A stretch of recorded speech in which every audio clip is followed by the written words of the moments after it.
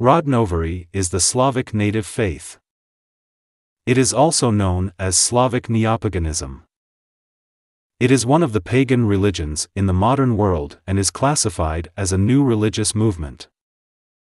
The practitioners of Rodnovery follow the belief systems of the historic Slavic peoples of Central and Eastern Europe. It includes worship of the supreme God of the universe and worship of the multiple gods, the ancestors, and the spirits of nature who are identified in Slavic culture. The Slavic peoples before Christianization were polytheists. They worshipped multiple deities who were regarded as the emanations of a supreme god. There are both monotheists and polytheists, even atheists among the modern Rodnovers.